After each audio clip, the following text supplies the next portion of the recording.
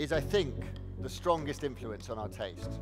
You know, we've got our gender, our age, our race, our religion, all these things affect our taste. But more than anything else, I think, it's about class, because a lot of the choices we make in what we wear, what we do, what we eat, what we drive, where we live, these are all giving off signals about who we want to be, who we want to belong with, who is our tribe. This series is called The Vanity of Small Differences because of Freud. And Freud had this phrase called the narcissism of small differences, because he'd noticed that when people want to individuate themselves, the people they hated, or the people that they most wanted to separate themselves from, were the people that were almost the same as them.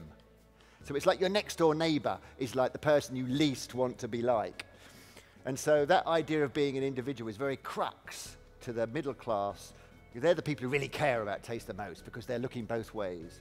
And they're wondering, am I going up, am I going down, where am I? I'm floating in this miasmering middle ground.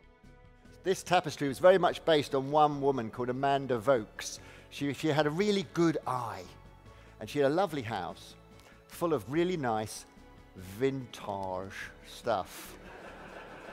Kath Kidston is the kind of patron saint of kind of faux vintage, because, you know, to have real vintage, it means you have had to put in all the effort and go to Oxfam and sort out the stuff yourself, but she kind of does it for you, so you don't actually have to bother. Everybody likes to think they have eclectic taste, you know, but you go round, they've all got a Union Jack cushion. And then there's the Aga, which is like the altar of the upper middle classes. You know, of course it's a great gas guzzling thing, but it gives off the essence of the unrestored farmhouse, you know, which is what they want. So the feeling, and because it's all that feeling of, all the taste choices are meant to sort of give off this idea that I have individually chosen them.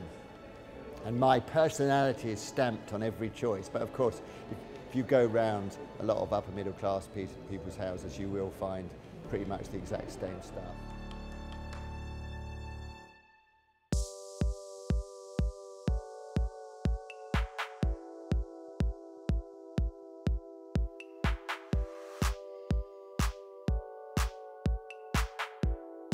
It's been great. I mean, lots of people come up to me and congratulate me on the piece, so it's always nice to get, you know, positive feedback. Yeah, some people are really kind of amazed by it, and also it's been fantastic to hear Grayson Perry talking tonight about his work. The chandelier just draws you into this building.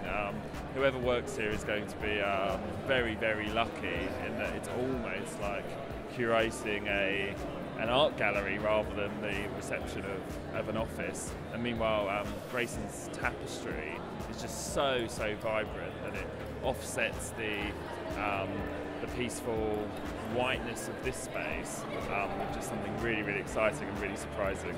I've been sort of walking past this site for such a long time, and to actually see it open and fantastic art, brilliant. I want to spend a lot more time around here. The way it moves is very organic, because it sort of moves just from the air around it, and yeah, it's a lovely piece, and everyone can appreciate it from outside as well as inside, which is good.